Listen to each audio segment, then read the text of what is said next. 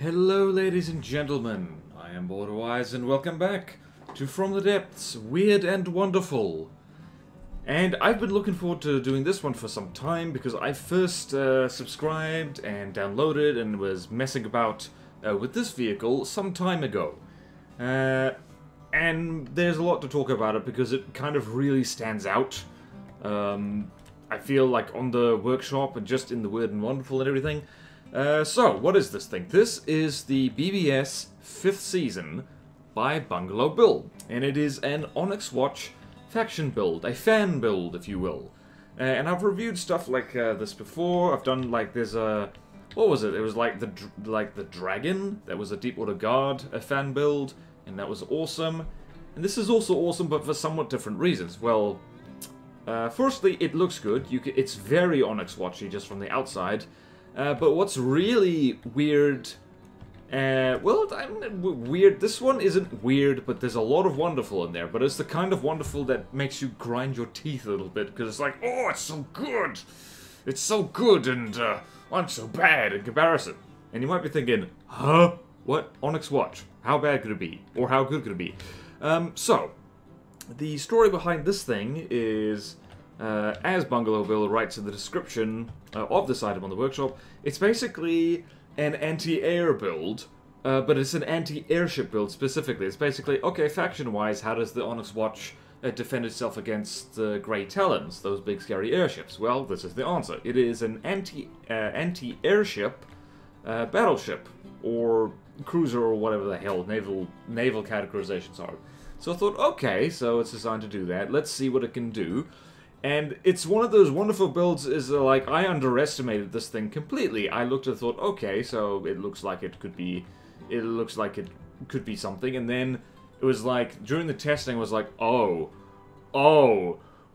okay then, this thing is actually really formidable. So, to give you an idea of what kind of things this thing can beat, and these names may or may not mean anything to you, depending on how much you've watched the channel and how much you've delved into the faction crafted from the depths. But anyway, here's a list of things that I have tested against this exact vehicle, and it has wiped the floor with them. So, the list is, of my ships, the Komodo class battleship, which couldn't beat anything in the Finest Hour campaign, which I did a playthrough of. It can beat the Stahlslung Mark II, which can handle most of what Neater can possibly throw at you. Not all, but most. It beats the Bigosaurus, which I built specifically to counter the Megalodon. And it can beat the Stronghold, which is the Onyx Watch boss vehicle. And it can beat the Megalodon, which is, like, quite a legendarily formidable craft.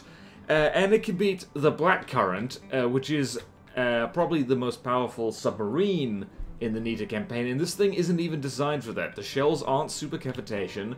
And it has, well, sneak peek of the insides. It has anti-air mantlets in there. It can't aim down properly, and it can still beat the Blackcurrant. And it can beat the Imperion, which is the Grey Talons godly, well, like super godly, the boss craft. And it can beat the Singularity, which is supposed to be one of the most powerful craft in Neater. And it can handle 2 kobolds at once. So this might very well be one of the most formidable things I've ever featured on Weird and Wonderful. And what's amazing is, there's no mention of that in the workshop description. It's just, Bungalowbill says, this thing is designed to take on Grey Talon's airships. Which is a bit of a warning just head up, like, because Grey Talon's airships can be very strong and scary, but it can do so much more than that. This is a wonderful example of somebody creating something amazing and not even knowing what they've done. So... it's very impressive, and believe me, I will be showing off how this thing kicks tremendous ass. But how does it do it? The short answer is, it's the guns. It has 8, what caliber are these? 8 433mm cannons in 2 turrets, very well armored, and those shells are terrifyingly strong. Like, ridiculously strong. In fact, to give you an idea of how strong these shells are, this is a test fortress I made specifically for figuring out how to defend yourself against these guns, because that's how strong they are. They're in a class of their own. So, it has a party mix of guns, but this is, I guess, the most basic one. It is a semi-penetrator, but it's a railgun, a big one. 433mm, takes 52,697 railgun draw.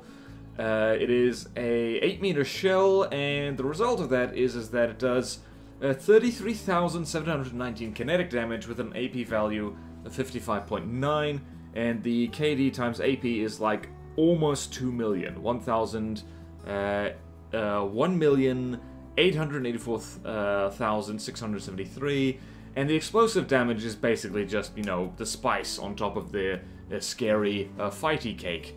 5,693, and like, this isn't the only shell it's got. I'll show you the other ones, but to give you an idea of just how strong this damn thing is, here's one of many armor designs I was experimenting with.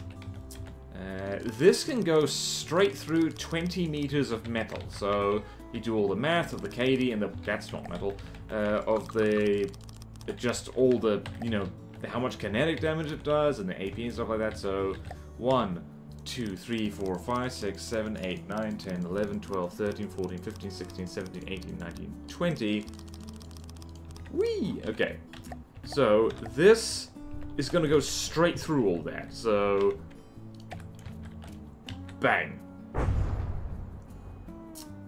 Rather, it takes... Yes, so that's 20 meters of metal. It got through it. And if anything had been right on the end of this, it would have been vaporized. So these are ridiculously strong, and it is a very potent reminder to me, and everyone else, but mostly me, is that railguns are ridiculous, and they're probably overall the most powerful weapon type in the game, because, like, I can't think of anything else except maybe a huge heat missile that can go straight through 20 meters of metal like it's absolutely nothing. Like, you cannot sensibly armor against something like this. Like, you have to start doing interesting tricks with ERA, and, like, just, you know, you have to build your craft specifically to counter this, like, from the ground up, which will make it more vulnerable to other things, but yeah. As for the turret armor, it's no joke as well. So, I've been told now, back and forth, flip-flopping, is that the poles are not as bad as I said they are, and that they are as bad, etc., etc. This thing has non-stop kinetic proofing in here, so you see lots of wedges at the front, heavy armor. So, pretty much maximum kinetic protection on its own turret, and it has heavy armor poles, 2 layers, to function as volume-free air gaps, like, just from the front and just from above, because, like, you can't really aim wedges above. And it has a nice big hollow air gap just above on its turret there, which is where all the detectors are stuck. The detectors themselves are not really protected that well, which is one of the few, I guess one of the few weaknesses of this, is that you can probably blind it fairly easily, at least with the stuff that's on the turrets, but yeah. But the cunning part here is I think the surge protectors down here will pull EMP surges away from the sensors on top, which I think is, it's pretty clever actually. So that's the gun. This, I believe it is 4-connection Tetris in there. It looks like it, yeah. So if we hit P, we can see, yep, that is 4-connection Tetris right there, yeah. 4-connection in there, and it has this is actually a kind of a clever thing, actually. Oh, it's got empty space in there because it just doesn't care. But yeah, so this is apparently, not apparently, no one told me this. I'm kind of reasoning. If you're gonna put the local weapon controller on something, it might actually be better to put it on top of the turret block, because if you do what I do and put it behind, that actually makes it weirdly more vulnerable. It can get sniped out from underneath more easily. Whereas if you do this, the turret itself needs to be taken down before that gets off, which is slightly better, I think. And perhaps not the best use of space in here because, like, or just, I don't know if this is good or bad. This vehicle is full of stuff like that. It's got empty space in here. It don't care. It don't care none whatsoever. Very interesting. And it's just, you know, it's just got this in here because why not? And yes, let's look at the actual thing over here again. And then we'll go get it to bully the Stahlslung Mark II, which I think I've retrofitted to use AP frag instead of just regular, like, you know, airburst frag. Specifically because of this thing. Also because this actually has pretty cunning armor design. So, if you shrink the blocks, you see it's very Onyx Watchy. There's a nice big air gap here, and then there's a central citadel over here, which is just... The armor gets thicker the deeper you go, and this air gap, and these air gaps, it really doesn't matter if they get ruptured or not. Thick layers of metal, alloy to help it float. It's got poles. I don't really think it's a good idea to arrange poles this way. Like, I don't know. Here's the thing about armor. I give up. I don't know armor. I just futz around. Like, I don't know armor anymore. I thought I did, but now I don't. Everyone has confused me to the point. I'm never making armor tutorials ever again. It's too hard. It's broken my heart too many times. But this is, I'd say this is pretty solid armor. It takes a real beating. In particular, this kind of thing of having a double layer deck and then a layer of poles is something I really want to experiment with. I have no idea if it's good. Because like I said, I don't know anything anymore. I just watch what people do and go, oh, that's interesting. Because it functions as an air gap, and it also...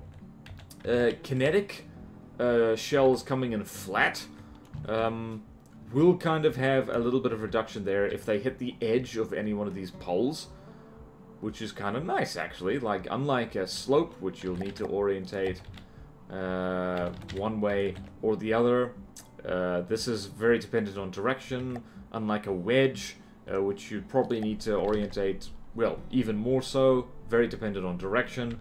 These are just kind of all-round proofing, I guess. And also because shots like in here probably come from like angles, I don't know. Like, it'll get armor stacking bonuses anyway. Like I said, I don't know anything. I don't even know I'm talking. This is completely unprotected because screw you, what are you even gonna do? Like, what else can we talk about? The cram mortars on this thing, because it has mortars. It actually has quite scary mortars. I was testing, I have a test craft, which I was just messing around with armor designs, seeing how long I can make something survive against this thing. The answer is about 7 minutes, and that's for something that is entirely made of armor, and that's it. And, but this, let's have a look at this. This is actually kind of significant, because it's AP, it's APHE, cram mortar, and that's it, time from first impact. And this goes straight through pretty much all decks that I've built, so anything that doesn't have a really decent deck, or has just nice big spaced armor with its deck, these mortars are going to punch straight through it, and I've seen them do it. So, enough gabbing on, let's show you just how dangerous this thing is. Let's have multiple fights. Let's go to our custom battle simulator, in which case this thing has a setup all on its own. And so there it is, the 5th season. And I'm gonna chuck it against the Stahlslung Mark II, and you get, and we'll watch the Stahlslung Mark II. And this does have a slight material advantage, but like it's a real ass kicking. Those railguns are terrifying. And oh bollocks! I didn't show you the kind of shells it has. Oh, I'll show. No worries, I'll show you when it fires them at me. No worries. Let's go here. So what's that? That's our friend, the Stully. She's gonna do her best. She's firing a cram. And over here, BBS 5th season is gonna let rip with what kind of shell she's back in. So this is something I didn't know you could do. As it turns out, this is horrifyingly effective. This is APEMP, which I remember long ago was something I tried using and then was told, nah, it doesn't work. It works now. It works with APS, I can tell you that. This will deliver EMP jolts well inside the target. anything it doesn't manage to penetrate, it will absolutely just fry your AI from the inside out. And remember that the Style Slung is no slouch when it comes to heavy armor, multiple layers of armor thickness. And yeah, we've already down 0.3% health. This is what it does. It delivers that EMP jolt inside the friggin' target.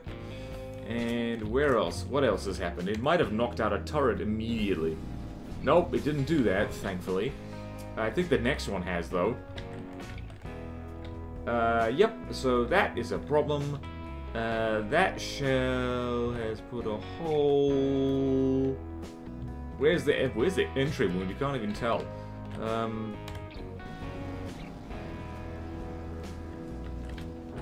So you can see there, I think we're gonna see vital components dropping off. Yeah, so laser munitions. The laser systems are right in the middle of that. They're behind like a layer of heavy armor as well. These guns don't care. They genuinely do not. And those EMP jolts are coming from inside the freaking Style Slung, and it's so rough. And let's see if those shells are going to miss, so bravo, Starly. Also, they're going to collide, because why not?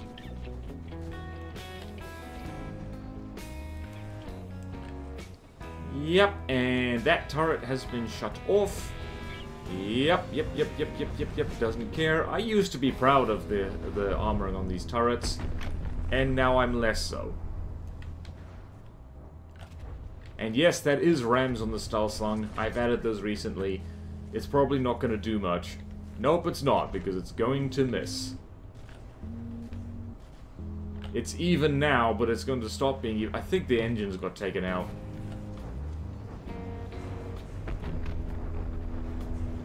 Oh yeah, you managed to... Yeah, so these mantlets, they're decoration. They are decoration. They're not real. I looked at those and thought, oh, you've stuck the mantlets on the... outside your turret, you dummy. Nope. As it turns out, I was the dummy. Looks like we... Yep, we didn't manage to do... anything. Nope, that turret is still secure. That is Spaced Citadel armor for you. So now it's going to be all over bar the screaming now that we've lost the angling, and it's going to fire railgun shells straight into our guts. Although, what did that do? That didn't do anything by the looks of it. What did that do? Did that do anything? I don't think so. Nope, it did nothing. This is actually way more even than the first time.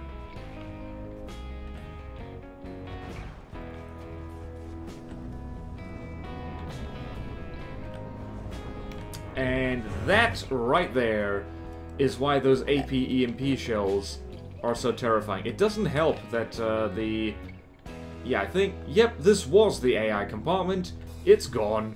It's right gone. So this actually takes advantage of the fact that people tend to wrap their AI in heavy armor, because the shell whistles in, it goes... Where the hell is the entry wound for there? Here it is. So it goes in there, and if this was any other material, if it was metal or stone or whatever, the shell would just penetrate straight through and out the other side. Nope. By then, it's run out of kinetic energy, and it fries everything. So that was less than 2 minutes. It was just, you know, just over a minute, and what I thought was one of my best ships is like, gone, dead. Gone, dead, and gone and dead. So let's show you that again. This time, let's see if Meg from accounting can do any better. Spoiler alert, she won't. Let's go here, neater. Where is it? Meg from accounting is...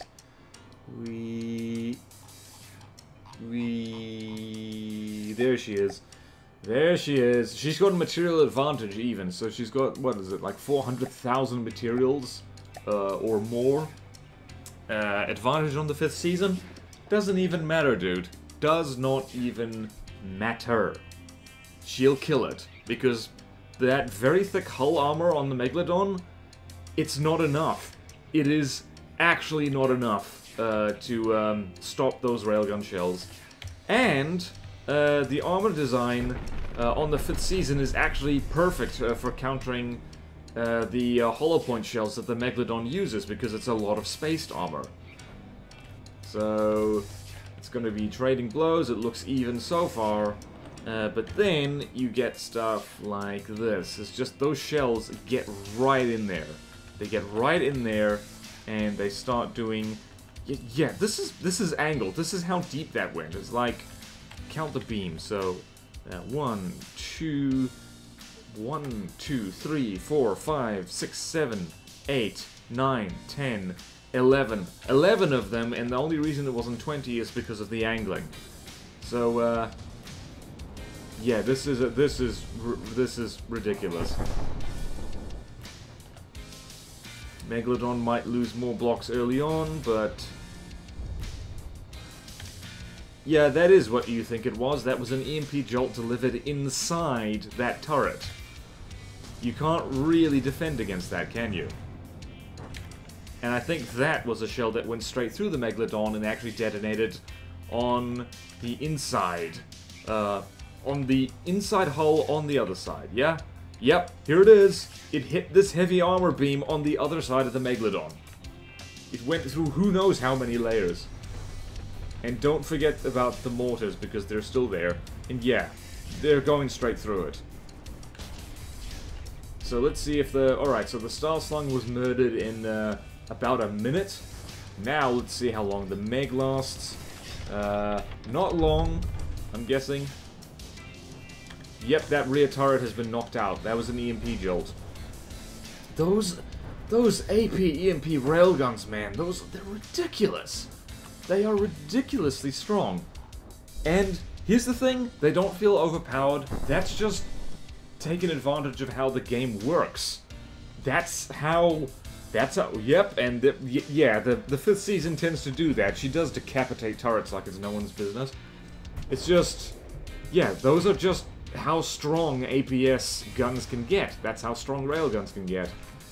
And she almost hit the Megalodon with mortars, which is not easy, by the way, because the Megalodon does go at quite a pace. Yeah, two out of main turrets down. Oh, she's lasted more than a minute, so she has lasted longer than the Star Slung. Yeah, this is it's like, I firmly encourage you to download the BBS 5th season, because this is a very good yardstick for armor and protection. This actually makes me want to start learning how to use shield projectors again, because the power of these guns, like the difference between 1-shot and 2-shot is 1-shot might cripple you, 2 shots will kill you. Like, you need to do stuff like use internal shields or stuff like that. It's like, man, gotta workshop it a lot more. And if you're wondering, is this affecting like how I'm gonna be designing the Star Slung Mark III? Because I am working on that. The answer is yes. Yes, it is. That is absolutely affecting how I'm gonna be designing the Stali 3. Because that gun, if you can defend yourself against these kinds of cannons, you're probably good. You're probably good for everything, actually. So yeah, like, Megalodon's not doing very well. She's crippled. Like, all main guns are down. And, let's see, is stuff getting right into the juicy bits? I think it is. Did I mention these are not even super cavitation shells? They're just so fast that, yeah, there goes the ammo compartment by the looks of it.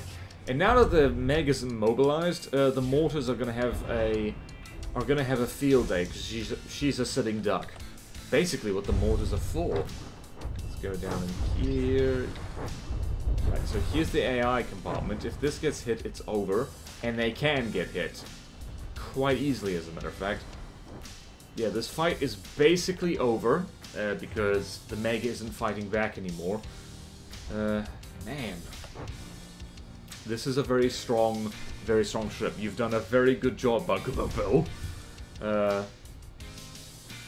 Let's see. AI dead yet? Nope. Not yet. But yeah, let's go have a look at what damage the 5th season has taken, because she's down 4% health. Against a craft that is more expensive than she is, And yeah, do you see her main turrets? Basically untouched. She's lost a few bits here and there. She's yeah, she's lost blocks here, there, and everywhere. But yeah, like not even. She's not fast. She's still mostly intact. And she's just wailing away. Like, she does burn through materials very quickly, but like she saves so much just by killing things quickly. That's one way to be efficient, is just kill things really fast, and you'll probably save a lot of money in the long run. It's like you can spend 10 materials a minute and like take 10 minutes, or you can spend 100 materials a minute and take 30 seconds, and like, you know, you can do the math on that one.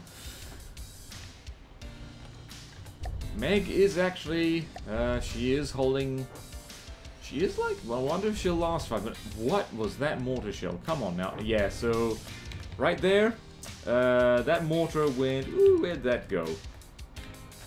It went, yeah, it went pretty deep. I think it went through like multiple layers of stuff.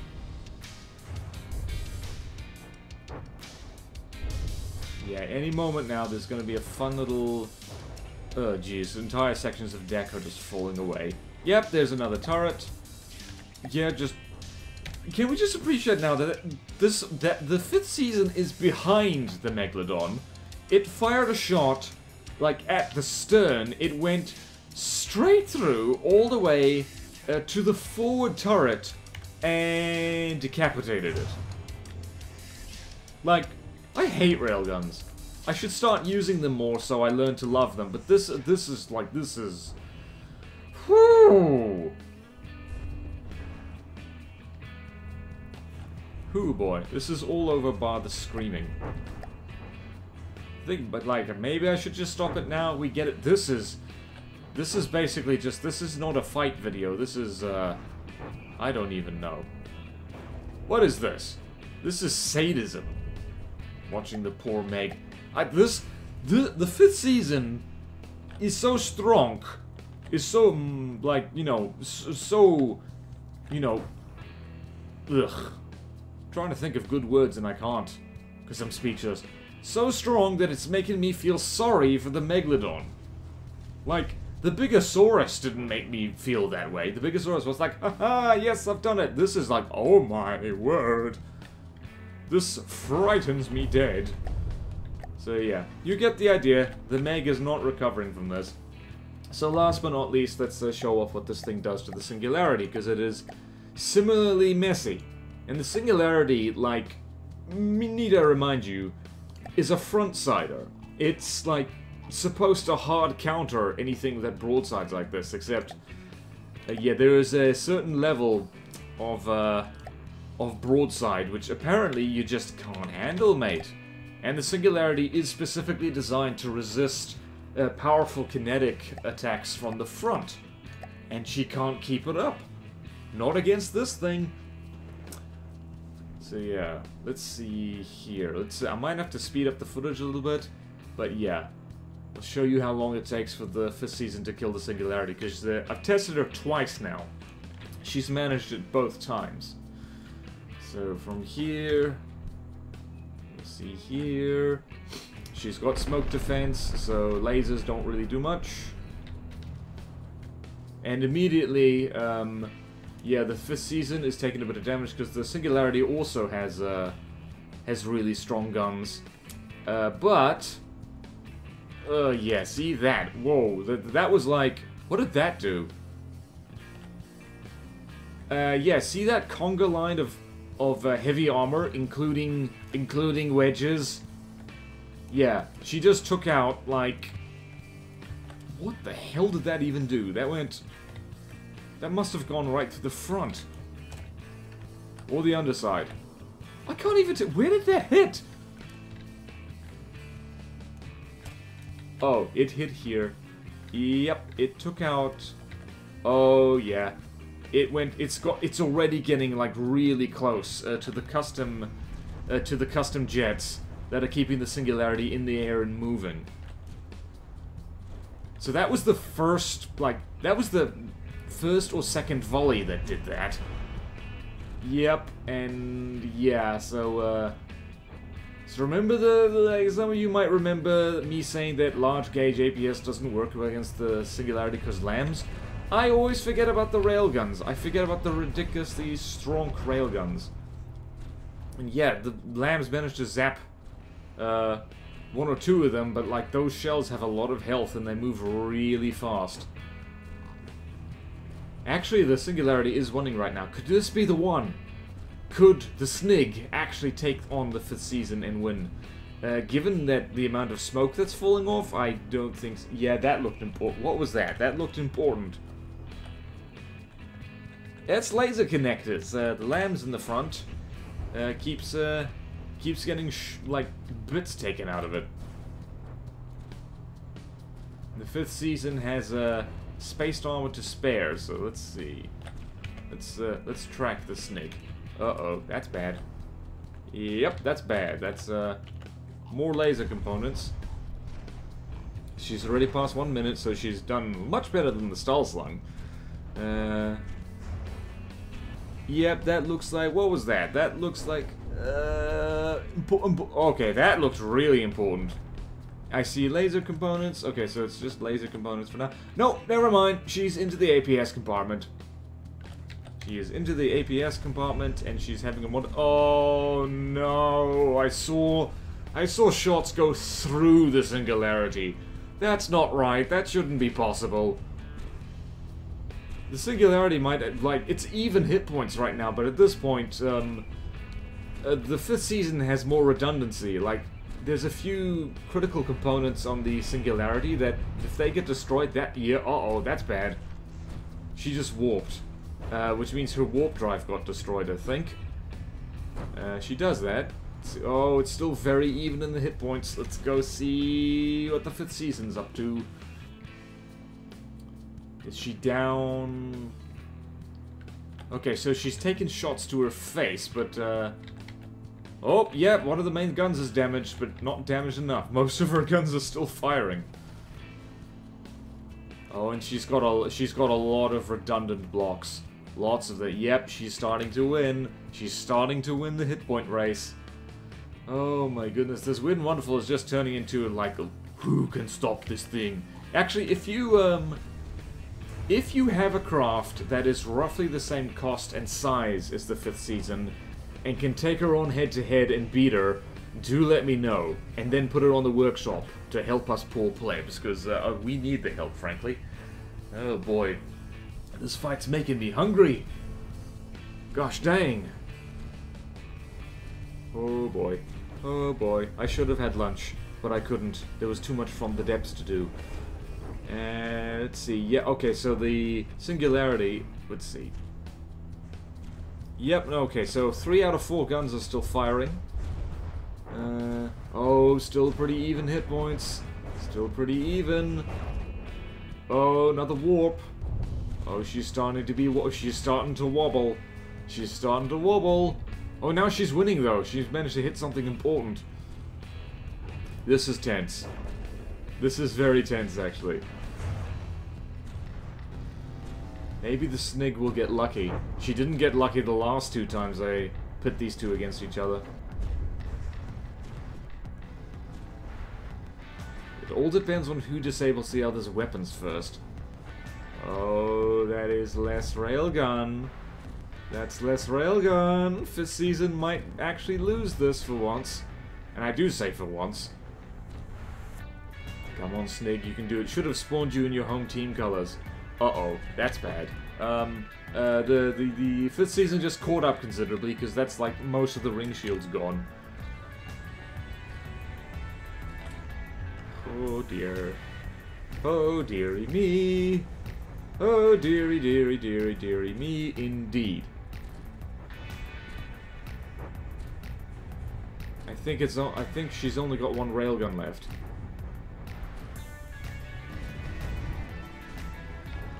And it looks like it's not doing full damage either. Let's go have a look. Let's go have a look at the 5th season.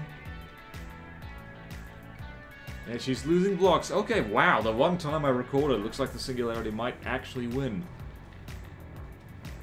Oh, yeah, she's down one main gun. She's got... Yeah, she's got 3 guns left. Which is the same amount as the Snig, actually. Let's see, let's have a look at you for a second. Yeah, because the guns on the Singularity are no joke either. They hurt. They hurt a lot, in fact. In fact, she's sinking. She might actually sink.